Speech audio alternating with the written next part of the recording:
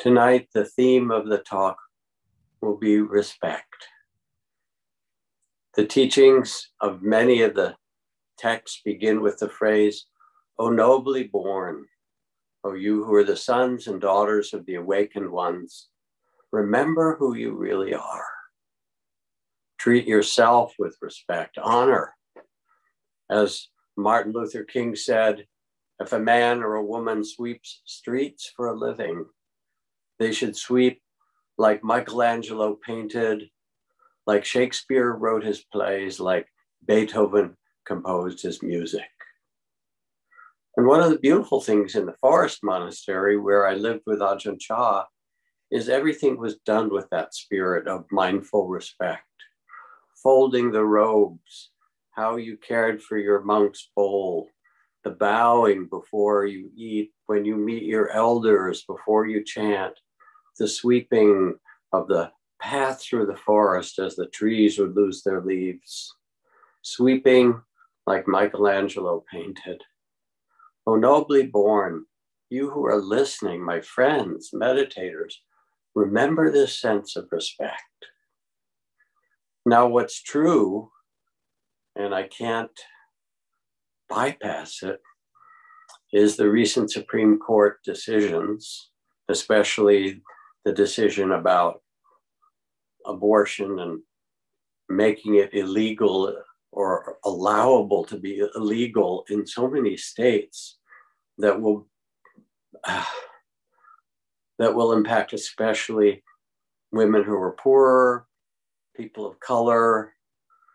And I think about how long it's been the march for women's empowerment. Women have had to fight to get the vote. They've had to fight to not be a slave, to not be raped by the person who enslaved them, or not be somebody who's just producing more babies for the man, not be the person who is under the thumb of their husband. They had to fight to get contraception. Women have had to fight just to get equal pay, and it still hasn't happened, and equal opportunity. And I think of Dolores Huerta, where she says, why is it the farm workers and the farm worker mothers feed the nation, but they can't get food stamps and food for their children? I am someone who really respects life, all phases of life from the very beginning. More than that, I respect that each woman and each person should be able to decide and live their life for themselves. So I want to tell a story to continue with this talk tonight on respect. It's an old story that goes back to the time of King Arthur. And it's a story of one of his great knights, Sir Gawain. So it turns out that Sir Gawain and some of his fellow knights were out on an expedition across the countryside. And so Sir Gawain took a path that led him into a deep and dark forest. And he continued to ride to see what was there.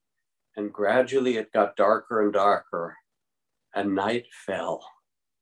And as night was falling, Sir Gawain found himself in a clearing where there was a beautiful, almost magical well. And being thirsty, he dismounted from his horse and drank the waters of this well and began to rest. When all of a sudden at a distance, he heard the sound of horse hooves. And a horse came toward the well. Now it was nighttime and the moon was shining.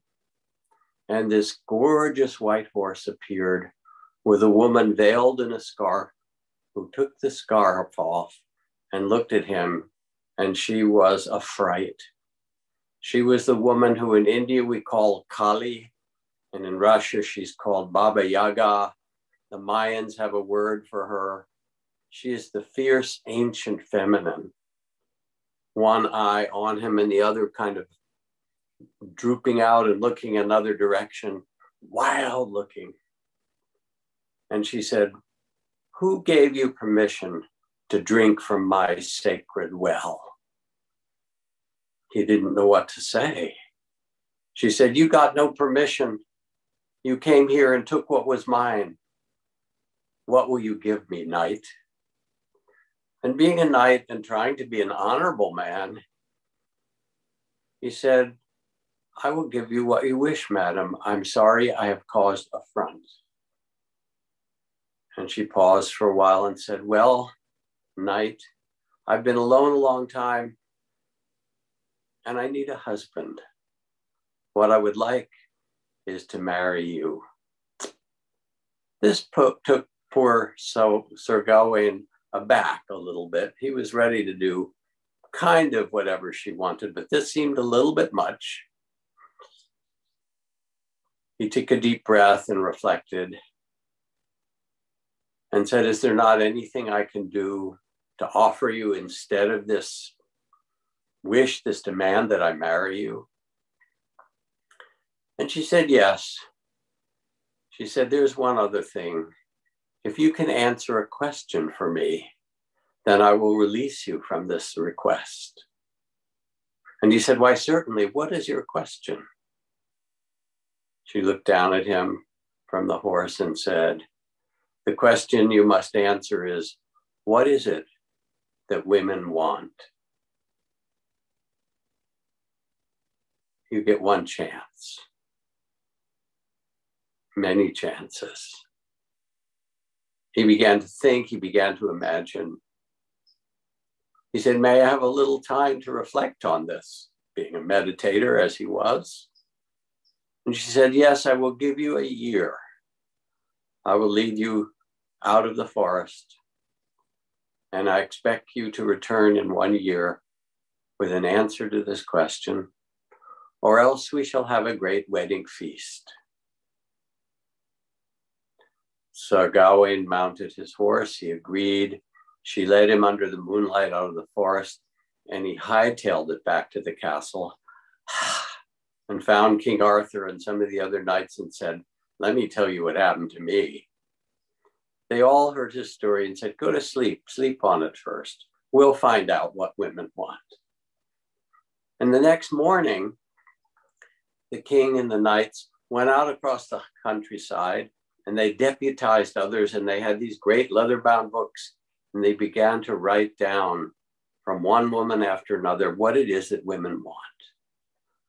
They want children, they want love, they want land, they want money, they want music and joy, one possibility after another, and the books began filled with what women want.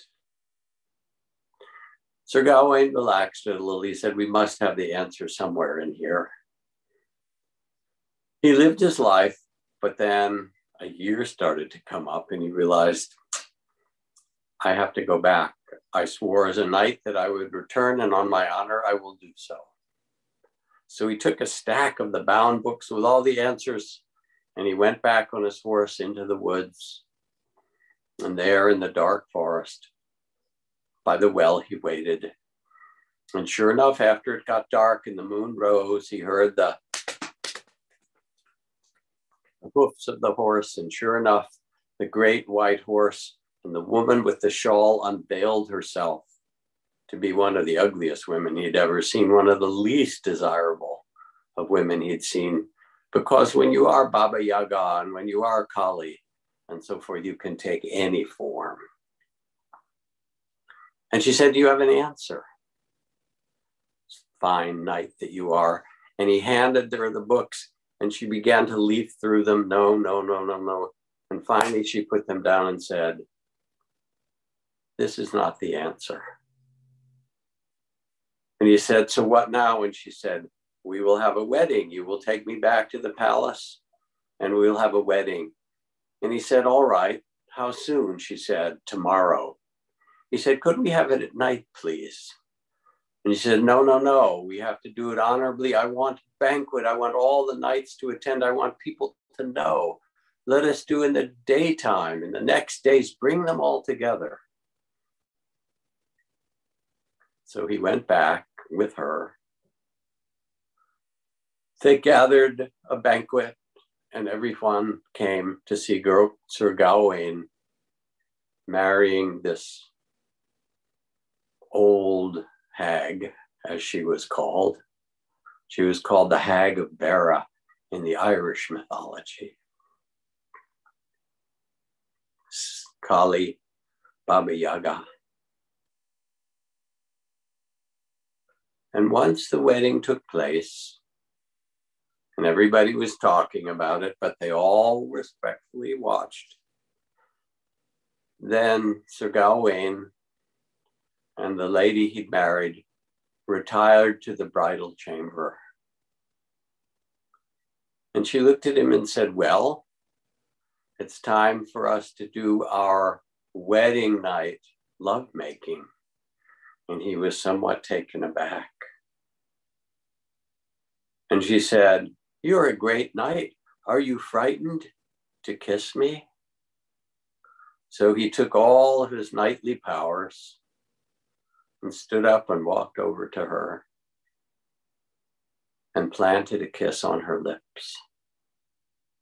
And the moment he did, she turned into this beautiful princess, more beautiful than he could have imagined, and explained that she'd been under a spell, and he had now broken the spell in part. By his willingness to kiss her, he had broken part of the spell. He, of course, was thrilled. Okay, I've married someone, and look who it turns out to be.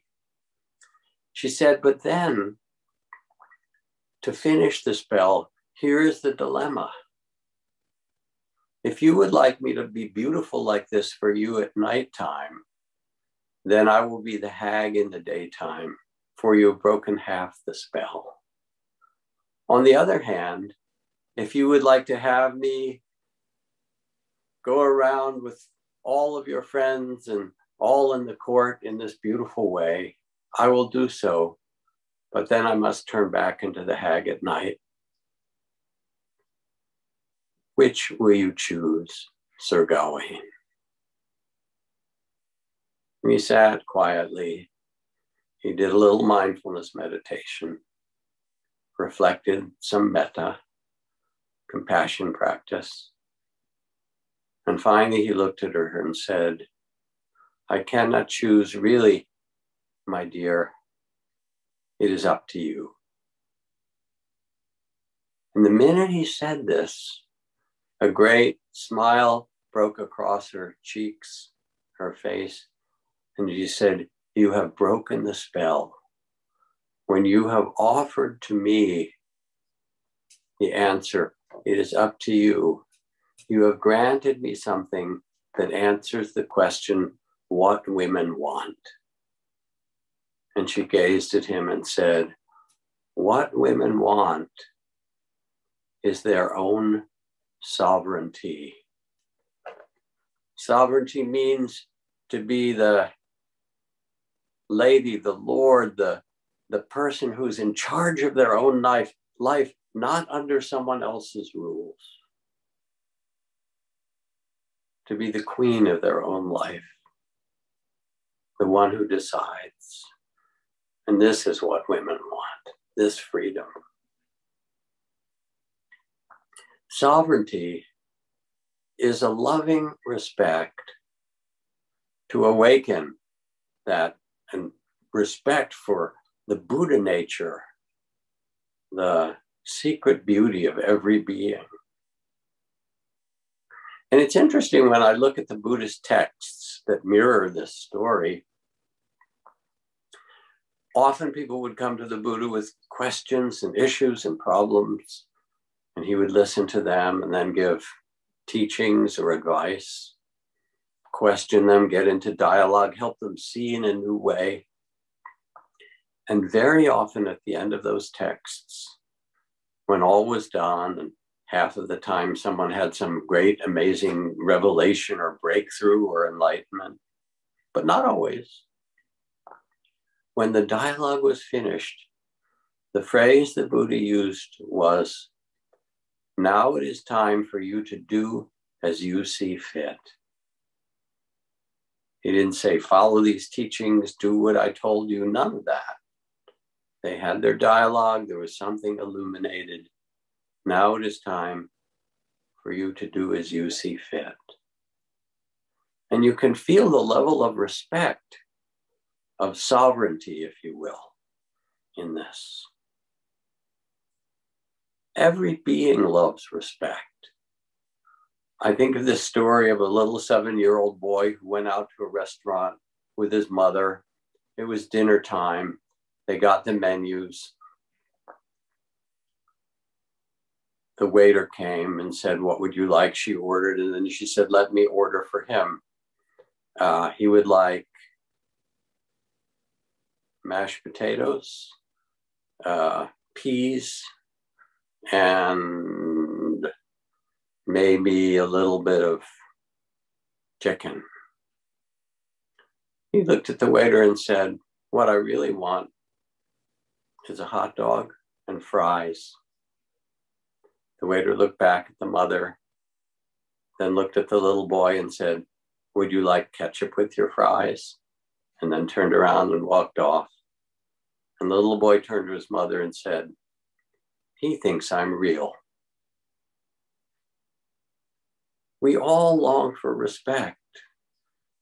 Our employers and employees, adults, children, elders, our garden, the fields around us, the quail and owls and rabbits and bugs.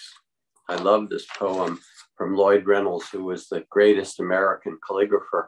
He was the person who taught Steve Jobs before Steve started at Apple, taught Steve the elegance of language.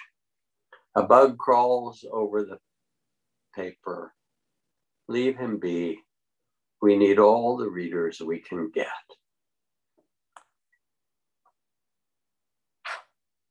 I remember when the Dalai Lama had come to Spirit Rock along with Mahagosananda, the Gandhi of Cambodia, and they were old friends. And they saw each other and this great smiles crossed their face, and they approached each other and each one began to bow and the other bowed, and then the Dalai Lama bowed lower and Gosananda bowed lower until finally they were kind of horizontal and their tops of their heads touched. There was so much loving respect between them. This is what mindfulness offers. When you sit and you name what comes, the sadness, the excitement, the fear, the longing, the sensations, the stories, and you meet them with loving awareness and a bow, and you become the loving awareness that can honor things as they come and as they go. I remember going with my teacher, Ajahn Chah, to visit a temple on the border of Cambodia. The forest monastery where I practiced, this forest monastery, was near the border of Laos and Cambodia. And it was a fairly long ride across the province and then through this dirt mountain road to get to near the Cambodian border. And as we went, the driver who had picked us up in a little Toyota or whatever it was, started to drive really fast. He was a young guy and he liked to show his stuff. But it was a 1.5 lane dirt road winding through the mountains and you couldn't see around the curves. And he was speeding through it. And periodically, not very often, there would be a big bus or a logging truck would come by. And he would go fast and we said, please slow down, please slow down. But he didn't listen. It was quite a trip, you know, speeding around these blind curves, hoping there wasn't a bus or a logging truck. I got rather frightened about it. And then I looked over at Ajahn Chah and I saw that his knuckles were white. And somehow it reassured me somehow I wasn't alone in it. We finally made it to the courtyard of this Cambodian temple. And he turned to me and he said, scary ride, wasn't it? It wasn't as if he was supposed to be, I'll never be afraid or some kind of idealization. Scary ride, wasn't it? It was as if he was bowing to it. People go to the amusement park and get a ticket for a scary ride. It's just the way it was. So mindful, loving awareness offers a bow of respect to what arises. Respect for the body. As the poet Eduardo Galeano wrote, the church says the body is a sin. Science says the body is a machine. The marketplace says the body is good for business. The body says, I am a fiesta. So with loving awareness, not obsessed and clinging to your body and not avoiding it and ignoring it, but with the curiosity and interest of loving awareness, you can begin to pay respectful attentions to your body. Close your eyes just for a moment and ask, what in your body is wanting respect? You can know.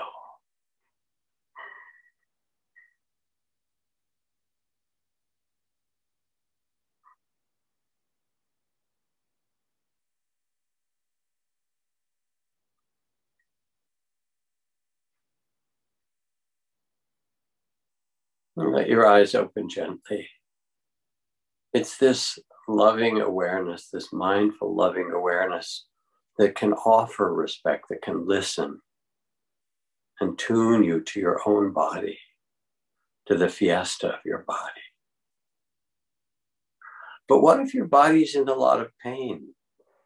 And I think of my dear close friend, John Kabat-Zinn, who started mindfulness-based stress reduction decades ago in the basement of the medical school in Massachusetts.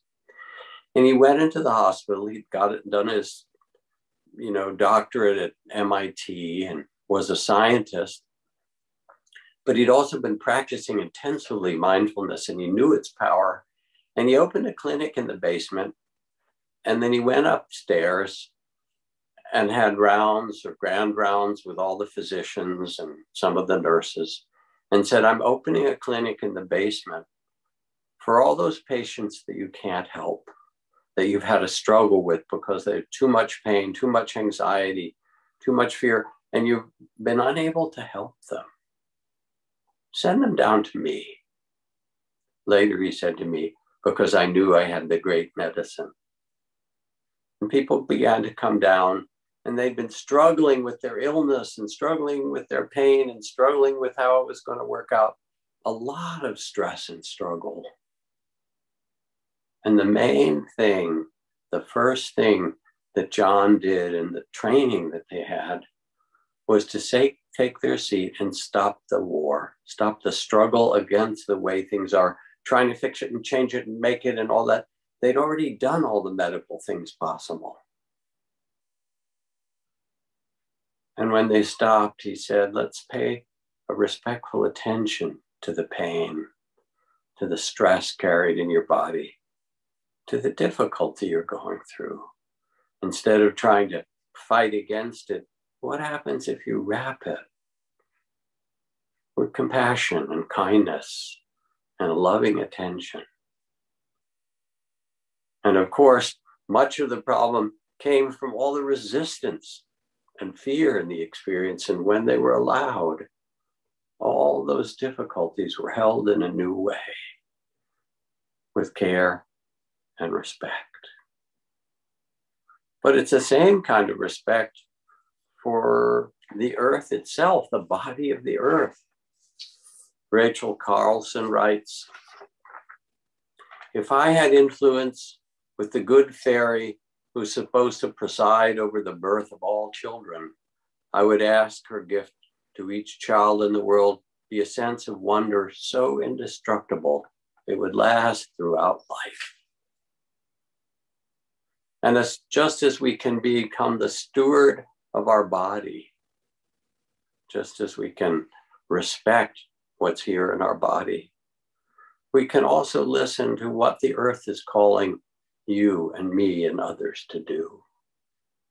I think of the monks who were terribly grieved when the great forests around the forest monastery were being cut down and the teak trees sold, the environmental destruction. So they went out into the middle of the biggest remaining parts of the forest and took the robes and wrapped them around trees. You've heard this story. And did a whole long ceremony to make the biggest trees the abbots of the forest, and made it a shrine that they created there. And the loggers wouldn't go anywhere near it because it became sacred again. This is the body of the earth that asks for your bow of attention, your care. What is it asking of you, even now? And then there's the feelings that we have. William O. Douglas, Supreme Court Justice, a previous generation, said, at the Supreme Court level where I work, 90% of our decisions are made on an emotional basis. And the other 10% is our minds used to rationalize those decisions. And we can see that even now.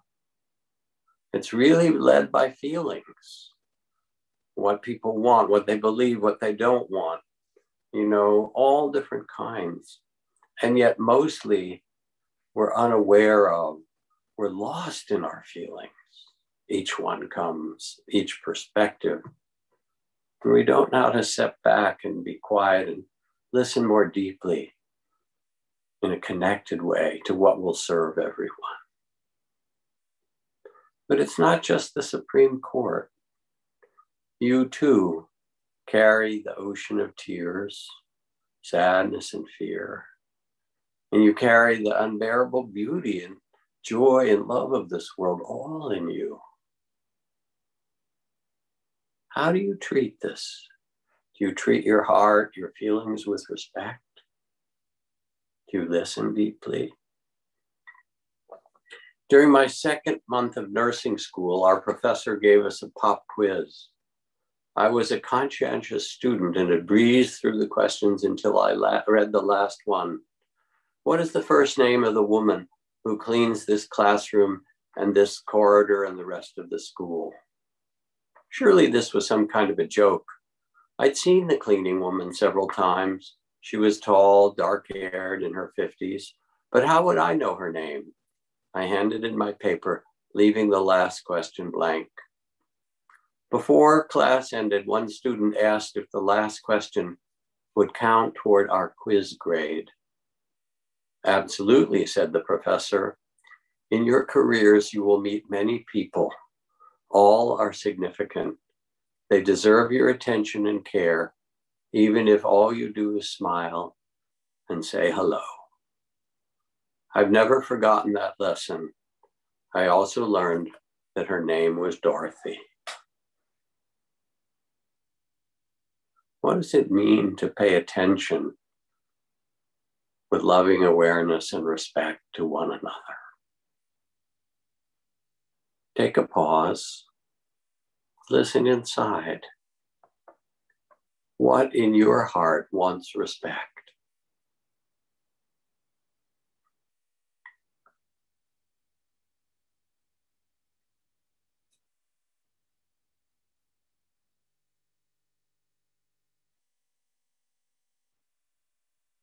And what in the feelings of others around you wants respect?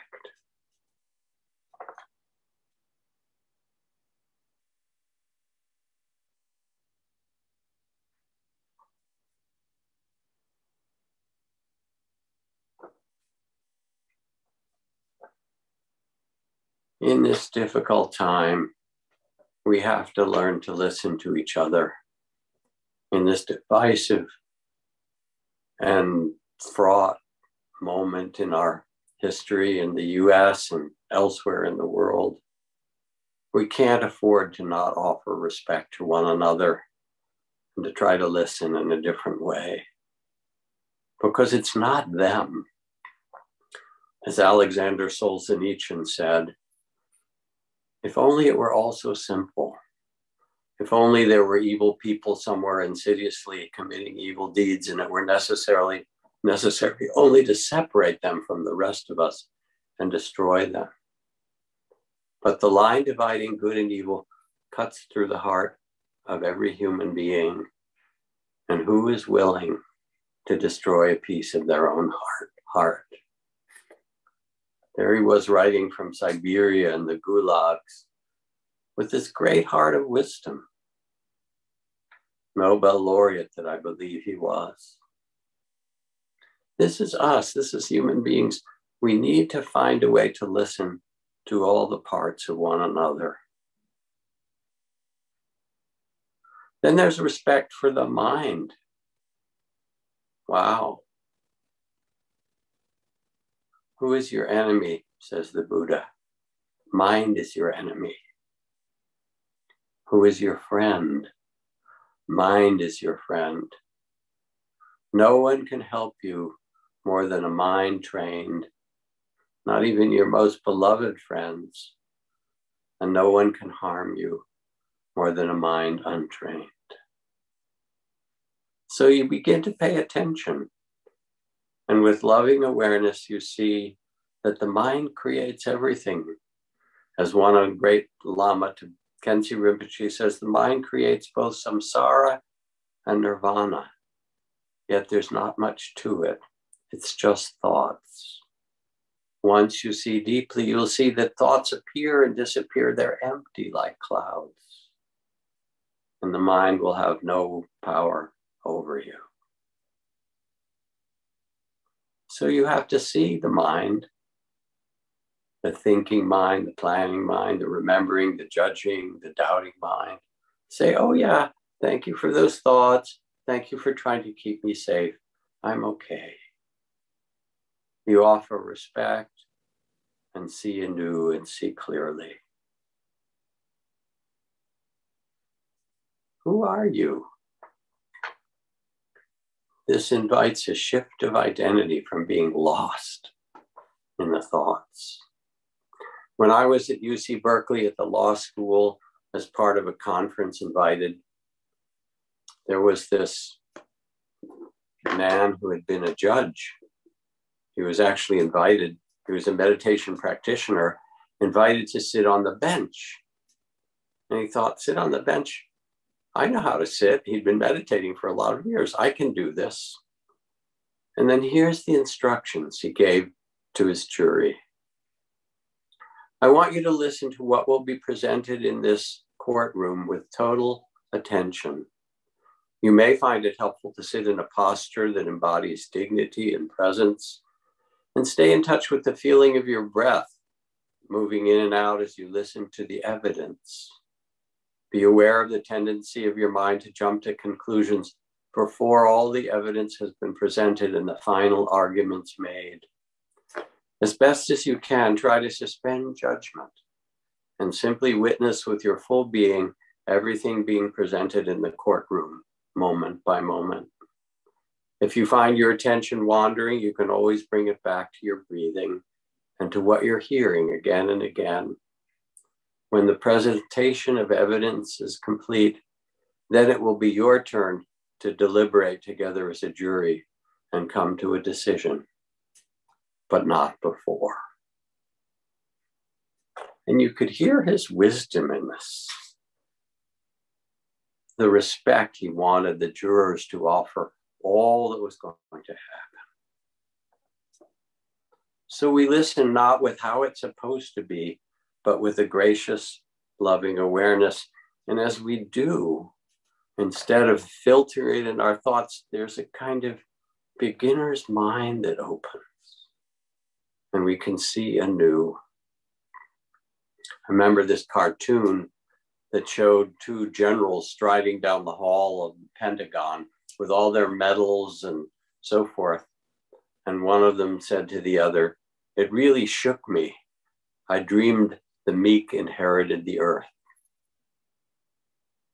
We all have our perspectives of how things should be. But what does it mean to live with beginner's mind, with an open heart, to value the sovereignty the nobility of all.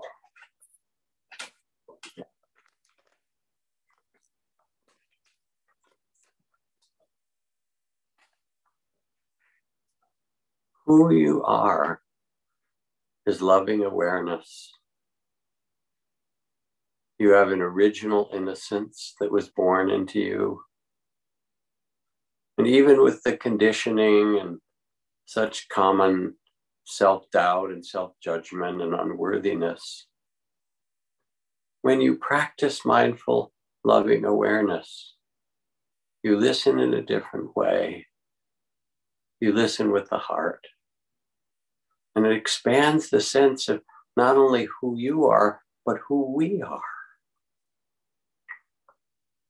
We weep for all the parents who've lost a child or whose child is ill, for all those who are losing their rights. We rejoice for all the parents whose children succeed, for the sovereignty and rights that are growing for human beings. We hold them all in our hearts. A poem for you called The Sleepless Ones. What if all the people who could not sleep at 2, 3, or 4 in the morning left their houses and went to the parks? What if hundreds, thousands, millions went in their solitude like a stream and each told their story? What if there were old women fearful if they slept they would die, and young women unable to conceive, or those seeking an abortion, or a child that was wrong to carry? What if there were husbands having affairs and children fearful of failing, and fathers worried about paying the bills, and women having business troubles, and men unlucky in love, and those that were in physical pain, and those who were guilty? What if they all left their houses like a stream, and the moon illuminated their way, and they came, each one to tell their stories? Would these be the more troubled of humanity? Or would these be the more passionate of this world? Or those who need to create to live? Or would these be the lonely ones? And I ask you, if they all came to the parks at night and told their stories, would the sun on rising be more radiant? And again, I ask you, would they embrace? And you can feel this, what it would mean to listen to one another deeply. I love the Quaker Project. I think it's called the Listening Project. And they've been going around the world now for decades to Sudan and Libya and North Korea and places that people don't go, and just saying, tell me your story. Let me understand you. You can do it in your family, in conflict, in your community with neighbors, so many ways. But it means you have to be somehow flexible. You have to honor the sovereignty of each being. I remember shortly after I got married to my beloved Trudy, and today is our wedding anniversary. I took her onto the Ferris wheel here in Santa Monica and Venice, because that's where I proposed to her. And I remember at one point early on the marriage, she said she wanted to go somewhere and take this trip. And I spent time planning it and trying to figure out how we'd fly there and where we'd stay and so forth. And then after a week or so, she said, I don't think I want to go there. And I got upset and I said, yes, but you said you said blah, blah, blah, blah. And I felt that upsetness, and she smiled, she looked at me and she said, Jack, women change their minds. Of course, men change their minds equally so. But there was something in the way that she said it that just touched my heart. It's like, why would I judge? We all change our minds. Why would I get rigid?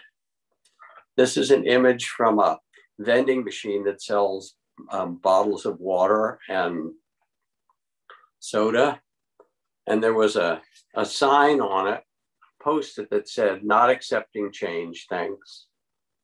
And then underneath it, somebody put another post-it on it that says, "Change is inevitable, deal with it."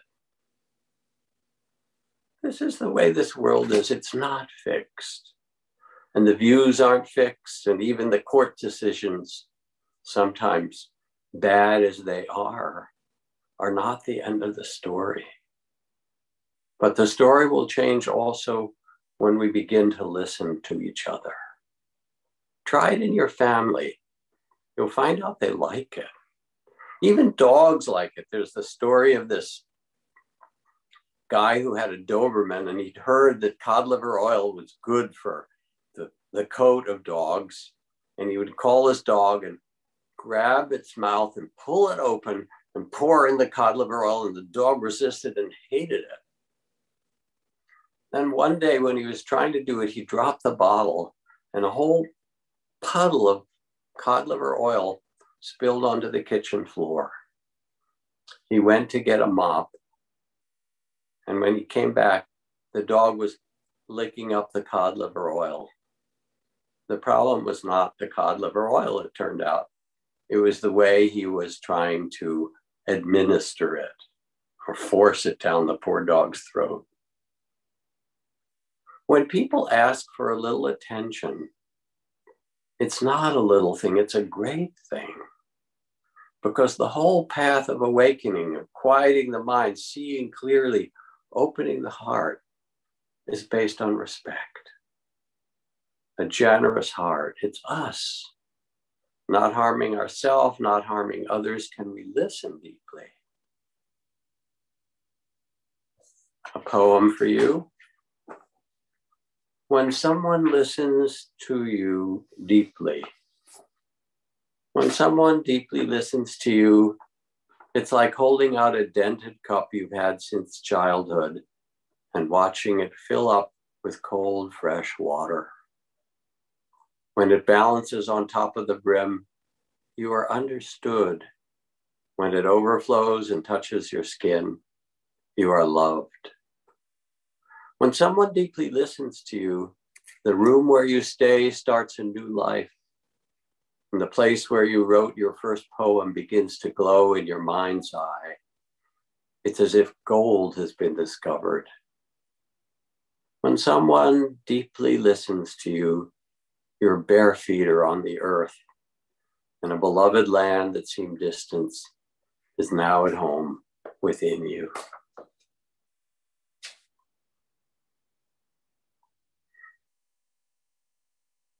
Wisdom and compassion for all that we have to hold as human beings. Can we actually listen in this way to one another, to ourselves and others, as we sit and walk and engage in our community, in our society, the joys and pains of it? Because the game is respect. And I remember from a men's retreat years ago at Spirit Rock, there was a man, we were telling our stories about men, who had a blues radio show in Los Angeles on Sunday evenings. And he said he'd studied and loved the blues for most of his life. And he had a lot of listeners, many of whom were incarcerated men in prisons. He got a letter one day from a man in prison, Joe Johnson. Said, "I love listening to your show, and I'd like to see if you can play these pieces from some of my favorite early bluesmen, from Muddy Waters and Blind Lemon Jefferson, and a few others of the masters." And so the next week on his show, he said, "I got a letter from Joe Johnson, a man who obviously knows the history of the blues, a blues aficionado, and it's my pleasure to play for Mr. Johnson these pieces from Blind Lemon Jefferson and Muddy Waters." And he did. And a few weeks later, another letter came from Joe Johnson. And he said, "Thank you for listening to me, for playing those pieces. He said, I loved listening to that show.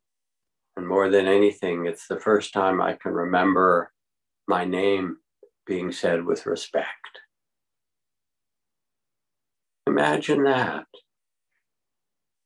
Imagine that. Could the Palestinians and Israelis listen to one another and treat each other with respect? And the Hutus and the Tutsis and the Northern Irish and the Irish and the English and the red states and the blue states. But what about the big difficulties? Racism, economic injustice, endless wars, so many kinds of global dilemmas created by human beings. James Baldwin writes, I imagine one of the reasons people cling to their hate and ignorance so stubbornly is because they sense once hate is gone, they will be forced to deal with their own pain. And so there's pain and insecurity. And now you have to have respect for Mara. Mara, who appeared to the Buddha in the form of greed and temptation and addiction. And then that didn't move the Buddha. And then Mara appeared in the form of aggression, flaming arrows and swords. And that didn't move the Buddha. And then Mara appeared in doubt. You'll never get enlightened. This won't work. You can't help other people. And that didn't move the Buddha. Because each time the Buddha responded saying, oh, I see you, Mara. I know who you are. I see you. Not with fear, not with confusion. With a bow, is that you, Mara? Oh, yes. The Mara of doubt, the Mara of insecurity, the Mara of fear, the Mara of greed and aggression. These are not small things. The power of greed, of hatred, of ignorance, huge. Civilizations, warfare, on and on. But when we see deeply, we listen with the heart underneath all of that to the longings and the fears and the confusion and the pain that James Baldwin points to, the hurt that's underneath everything else. I remember when Mahagosananda, Cambodian teacher and colleague and friend, went to the US Congress to testify on a ban for world landmines. And when he came to Spirit Rock, he was raising money for artificial limbs for children who'd stepped on landmines in Cambodia and crutches for people who'd stepped on landmines. And when he spoke to the Congress, yes, he spoke about voting against landmines, voting for the ban. But then he got quiet and he said, before we can do that, the most important thing is to remove the landmines from our hearts. To remove the landmines from our hearts, the landmines of our aggression and fear, all those energies of Mara and confusion, the anger and blame and revenge. Martin Luther King, after his church was bombed, we will match your capacity to inflict suffering with our capacity to endure suffering. We will meet your physical force with soul force. We will not hate you, but we cannot in all good conscience obey your unjust laws, and we will soon wear you down by our capacity to suffer. And in winning our freedom, we will so appeal to your heart and conscience that we will win you as well.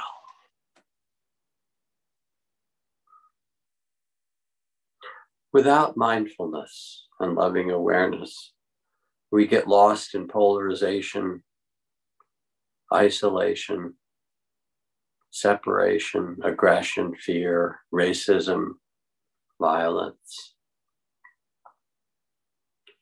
The wonderful thing is that there is mindfulness. There is loving awareness. It is your birthright. O nobly born, remember who you really are. It is your sovereignty, and no one can take it from you. There can be laws one way or another, but the reality is that it's your heart and your spirit. They could put you in prison, but no one can take your spirit from you or your choices. When you realize this, it becomes an enormous blessing. William Butler Yeats, looking back on his life, said, I am content to follow to its source every event in action and thought, measure the lot, forgive myself the lot. When such as I cast out remorse, so great a sweetness flows into the breast, for we must laugh and we must sing, for we are blessed by everything, and everything we look upon is blessed.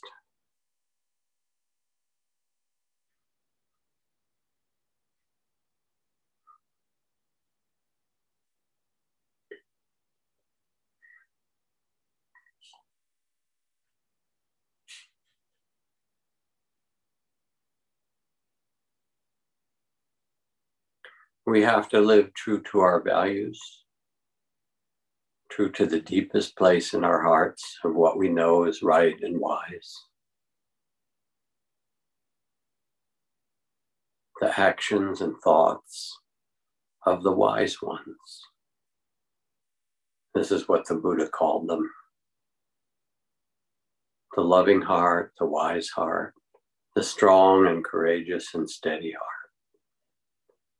And we must do so and then listen to each other to see the sovereignty and respect it and support it in whatever way we can for all beings, for the benefit of all. For we are the world.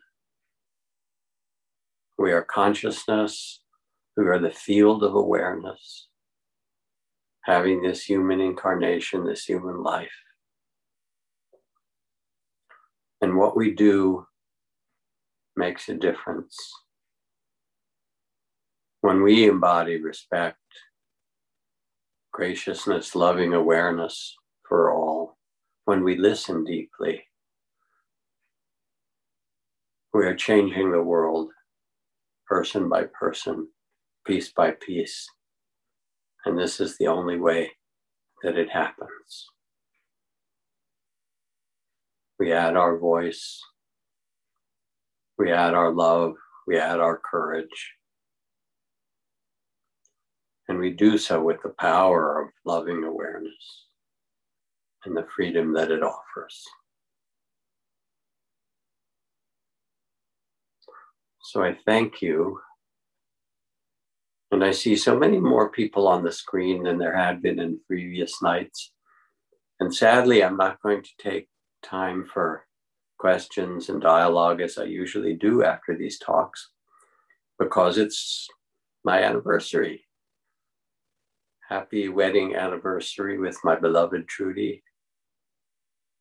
And I just wish blessings and well-being to you, that we stand up for what matters, and that we do so with a wise and loving heart for all. Thank you. Blessings. Good night.